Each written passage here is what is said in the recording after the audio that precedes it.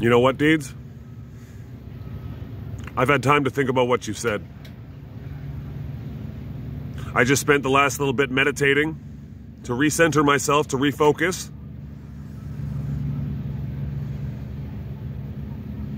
And you're right in what you say.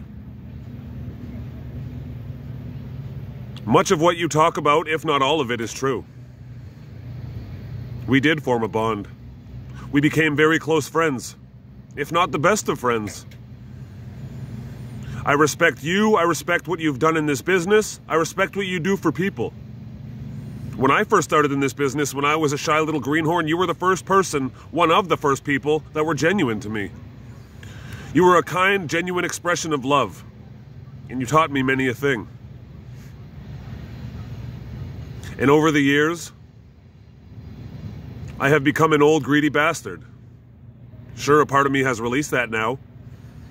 But my deep hunger and insatiable hunger for validation, for glory, for championships, for winning, for being on top, for being the man I always knew I would be, that has taken me over at times.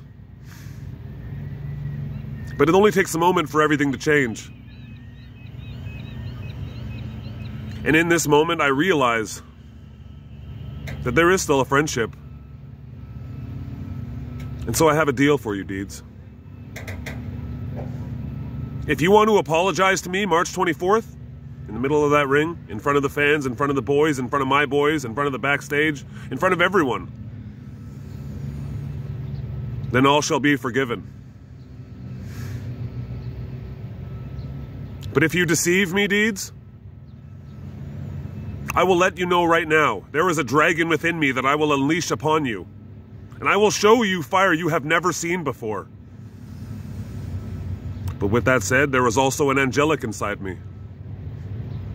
One that wants to nurture and show love and respect to those who have been good to me.